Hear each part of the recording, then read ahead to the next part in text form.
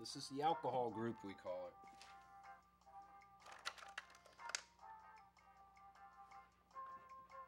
Alcohol group.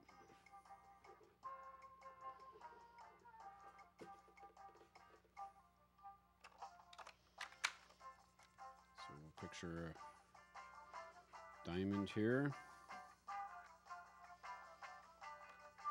All that is an OH.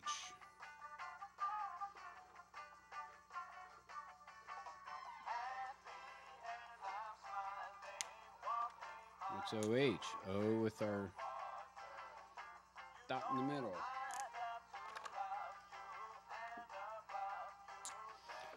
Three more in there. 1, 2, 3.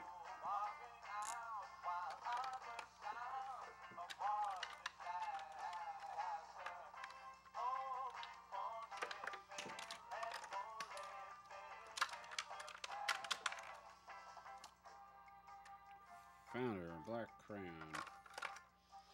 And all our other markers are on the floor. We can color this carbon in.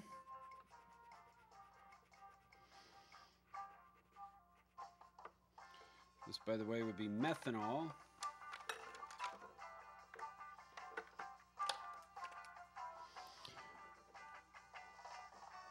Methane. Oh. How about ethanol? Ethanol is 2 carbons. So let's do ethanol next to that. The ane part means that it's saturated. So that's when we look and we see the carbon's got all their bonds in there. So ethane is going to have 2 carbons. So just draw 2 diamonds. OH. There's the O. That makes it the OH alcohol group. Saturated carbon, 2, 1, 2, 3. Huh? Not much to it. Take our carbon colored crayon here, color it in. So this is a popular side chain group, if you remember. We saw some enzymes like alcohols to take them away and make double bonds out of them. So these are 2 typical hydroxyl alcohol groups. Single one is methanol, 2 is ethanol. And we'll color these in. These are water-loving parts. If there's a part of this on the side chain of a molecule, they call that hydrophilic. We'll write that with a little pen here. Hydrophilic is loving.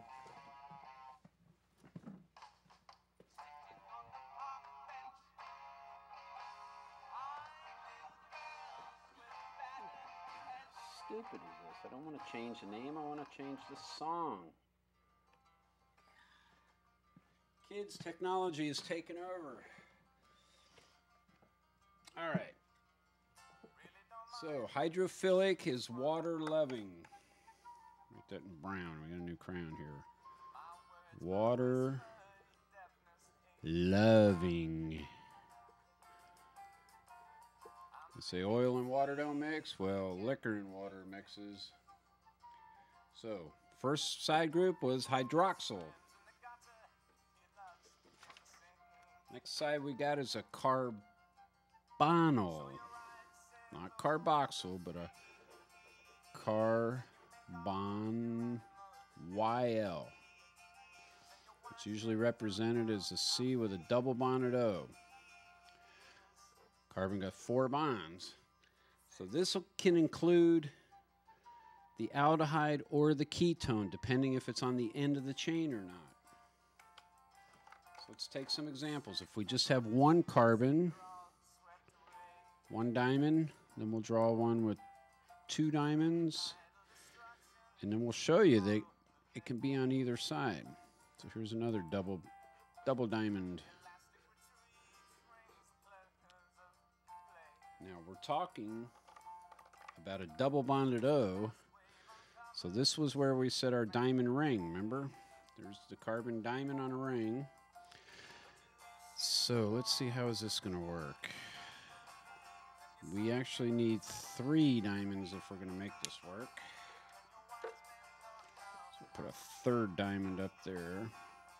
So what I want to show is,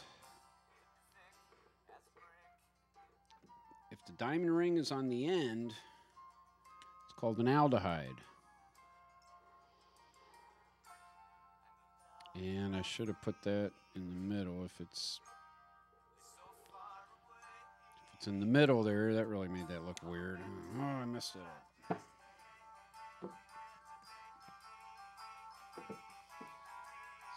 So, still, it's no biggie. Doot, doot. It says methyl on the end, no big deal. Single. 1, 2, 3. 1, 2, 3. Now, do you see the difference? What's happening here? Here with the double bond on the end, it's still got a hydrogen next to it. When it's in the middle, those carbons are bound to carbons. So what you're looking at with these functional side groups is what it does to the carbon it's bound to. Because remember, it sucks all the energy that way. So this is done, essentially. Color it in. Do the green first here. Color it all the way in because it's its own little entity. It's a double bond, 2 bonds for the oxygens. So there you go. Just color them in. So 1 carbon here. That's kind of silly looking, huh? You know what that would be called? Right with our brown crayon.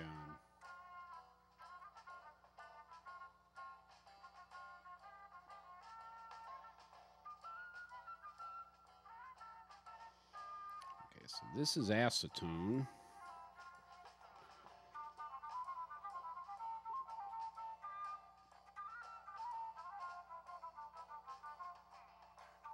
And then being on, oh, I messed it up. Oh boy, I'm really messing this up. This is acetone. One because it's a ketone. That's on the end. It can't be. So that's what's called 3 carbons.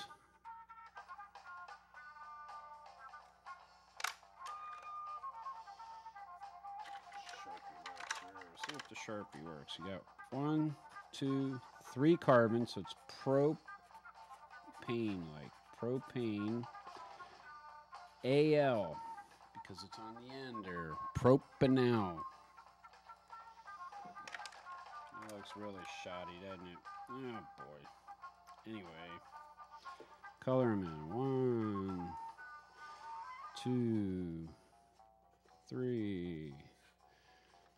3 carbons too. I want to show you, these are called isomers when they have the same number of elements, atoms, but the bonds can be in different places. So we've got 1, 2, 3, 1, 2, 3 hydrogens, 1, 2, 3, 1, 2, 3. But there's 2 methyls on this one out on the side for acetone, the real acetone. Propanol, aldehyde, is on the end, so there's only 1 methyl group. And we got the simplest one.